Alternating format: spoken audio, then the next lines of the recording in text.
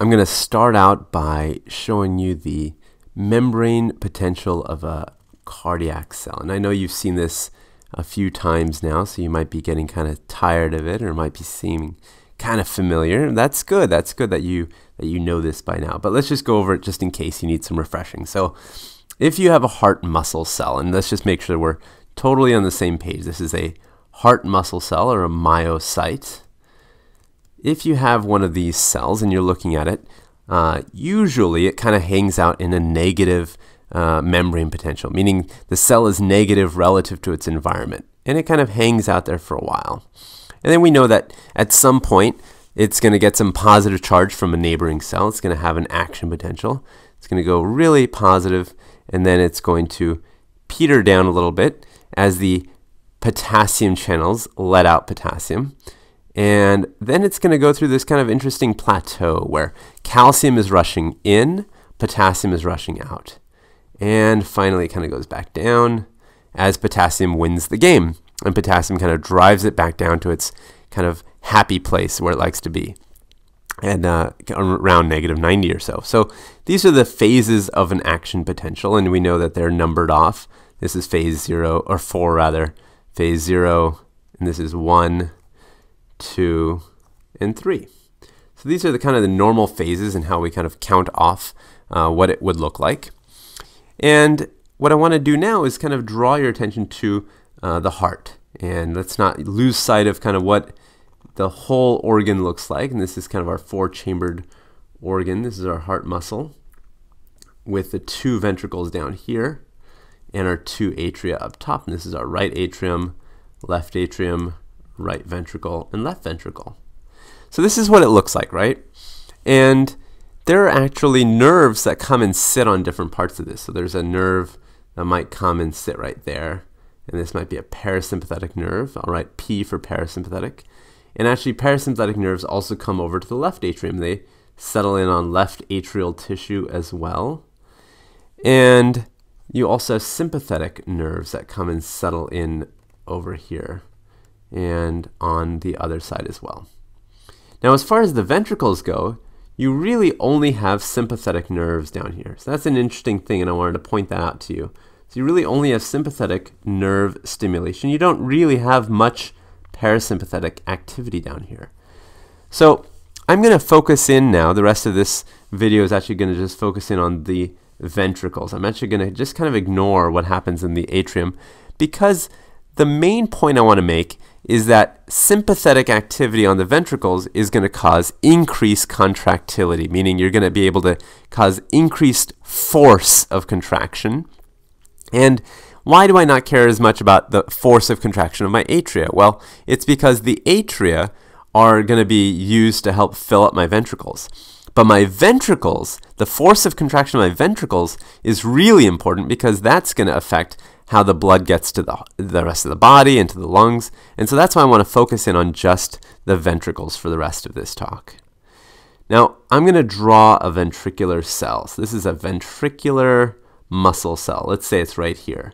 This is this little guy over here where the X is. So this ventricular cell, I'm actually also going to even be more specific. I'm going to focus in on what happens in phase 2 and 3. Phase 2 and 3 of this cell. So our ventricular cell, it's going to, in phase 2, have some channels. It's going to have some potassium channels, voltage gated, potassium leaving. It's going to have some calcium channels, some voltage gated calcium channels letting calcium in. And you remember actually when that calcium comes in, we talked about the fact that there's this sarcoplasmic reticulum. This is our sarcoplasmic reticulum. And the sarcoplasmic reticulum is kind of a bag of calcium. And so the sarcoplasmic reticulum is going to wait patiently for a little calcium to come and bind to its channel. And the moment it does, it's going to start letting calcium out. So this thing is full of calcium, and it's going to start shooting into the cell, into the kind of cytoplasm of the cell. So these are kind of the changes that normally take place in phase 2 and 3. You have calcium rushing in, and you have the sarcoplasmic reticulum dumping calcium out. And you also have, when I say out into the cell, and then you also have potassium actually leaving the cell entirely. Now, if you have sympathetic nerves, let's say this is my sympathetic nerve. I'm going to write S for sympathetic. Well, maybe I'll just write it out just to make sure that we don't have any confusion. This is my sympathetic nerve. My sympathetic nerve is going to have, let me make a little bit of space here, is going to have some neurotransmitter in this kind of space in here. And that's going to bind to a receptor. That receptor is going to send a message into the rest of the cell. And this neurotransmitter that's doing the messaging, and we actually, I almost switched it. I was going to write acetylcholine, but what I mean to write is norepinephrine. And acetylcholine, just as a point of reference, is the neurotransmitter that the parasympathetic nerves use. So I want to make sure I don't screw that up. So norepinephrine goes into the cell, and what does it do? Well, it's going to cause an effect here. It's going to make the calcium rush in even more forcefully. It's going to activate these channels so that they let out more calcium when they get a chance to do that as well.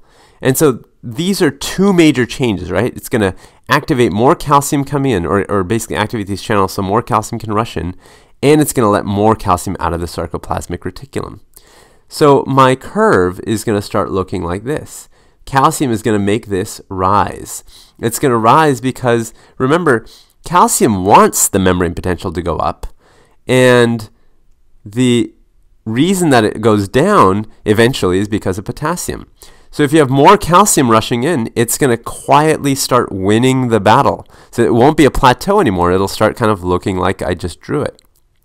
Now, a second thing that happens with sympathetics, and this is actually very interesting, is that you have these ATP-controlled channels, or proteins, really, that allow calcium back in. So these are transporters that are going to get calcium to come back in.